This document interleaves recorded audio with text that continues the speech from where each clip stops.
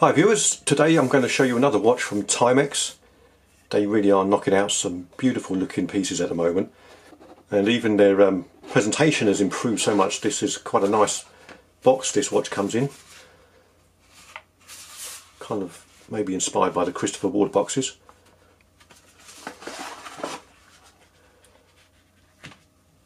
So let's open it up and have a look at this one. Beautiful. This is the Marlin Automatic watch, and it's another vintage style watch inspired by one of their models from the 60s. This was the Marlin from 1969, and this reinterpretation is really lovely. So before I go any further, I'll just go through the specs of this one. So here we have a case size of 40mm. The thickness is 13mm. The lug to lug is 47mm and the lug width is 20mm.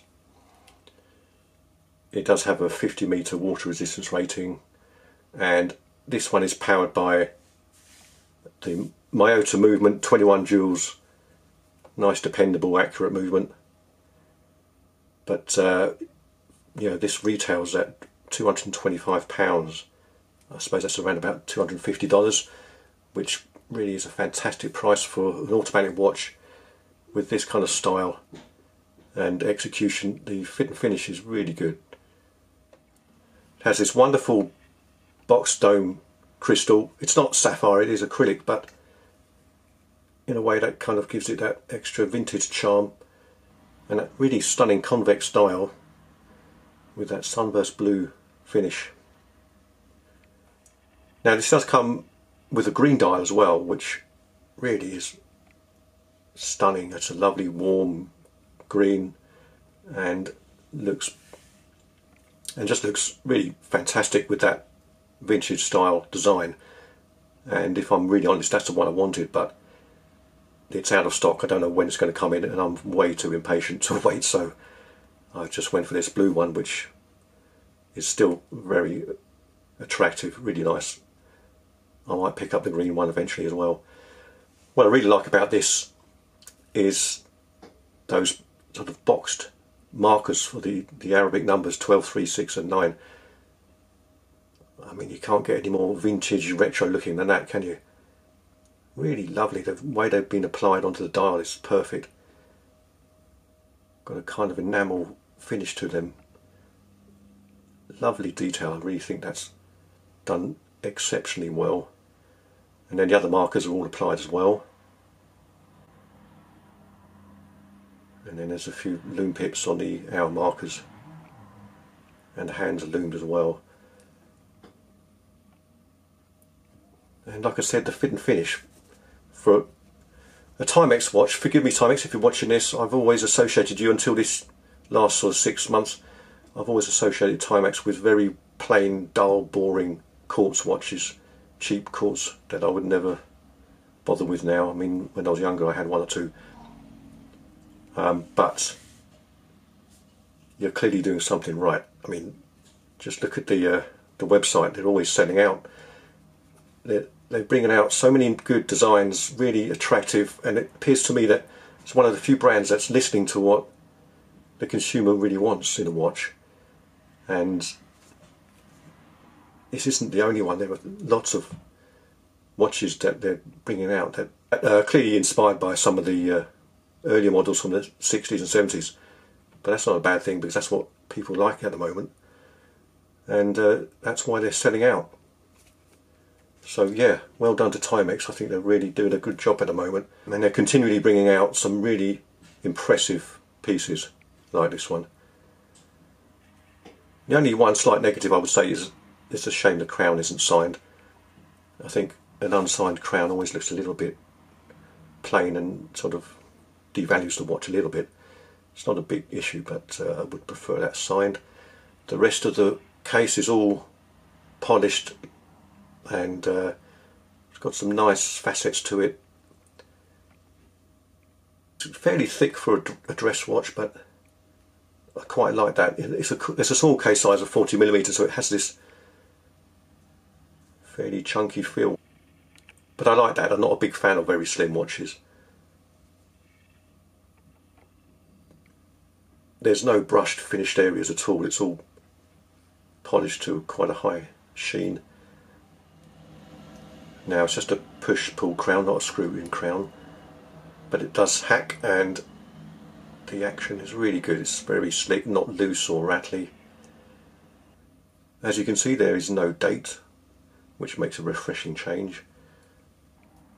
And let's have a look at the back. It is an exhibition case back. You can see the Myoto movement. The rotor is decorated slightly. And also the leather strap, I just want to mention this because as you can see it's quick release, which is great. But they have this stamped on it, the SB Foot Tanning Company. So I looked that up because you don't normally see the manufacturer of the watch strap stamped so obviously like that. So I was quite interested. I had a look and read up on the history of this company, and they do make very good quality leather products, including watch straps obviously, and they've been around a long time. They were founded in 1872. So quite a nice bit of history on the watch strap. Something that we often overlook, but I think that's a nice little touch to use that company, and it really is a very good strap. It's a lovely dark brown and feels great.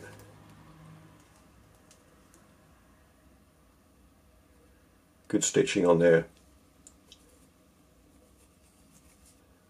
And yeah, it's just a very decent strap, that is.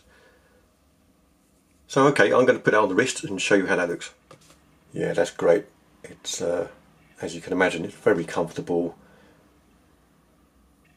Strap is wonderful, sits so well on the wrist, and those lugs do curve down and really hugs the wrist very well. You can see how pronounced that dome is on the crystal. Looks awesome. Okay, let's have a quick look at the lume in the dark.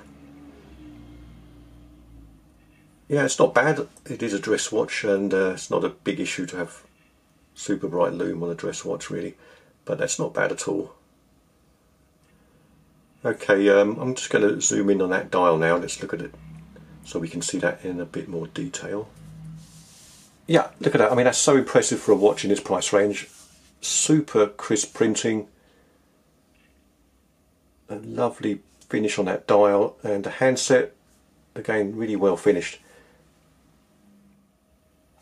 And there you can see those gorgeous retro markers.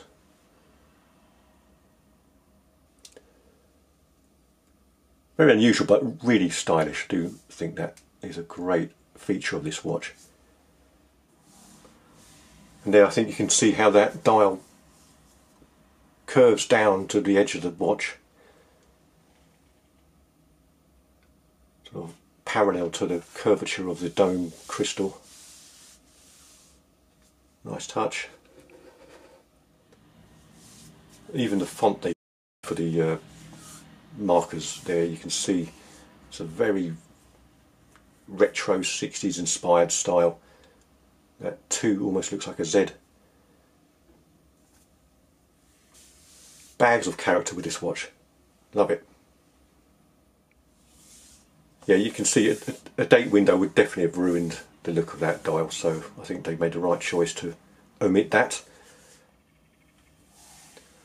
Right, well that's just about it for this one. That's the gorgeous Timex Marlin, inspired by the 1969 model, and they've done a fantastic job with this watch.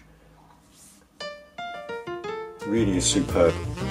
I do hope you enjoyed looking at this. Thank you so much for watching. See you next time.